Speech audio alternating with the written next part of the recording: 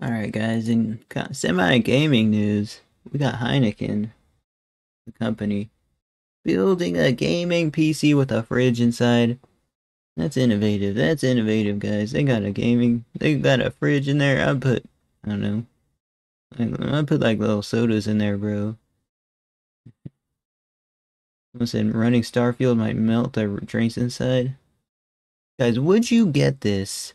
Like, uh you know how it's gonna charge it. It's like their first, it's not, it's their first, like, gaming PC. It's the first gaming PC of its kind. Like, I don't know, but it's gonna cost a lot. But if the price goes down a bunch or I get rich, I'll definitely look into getting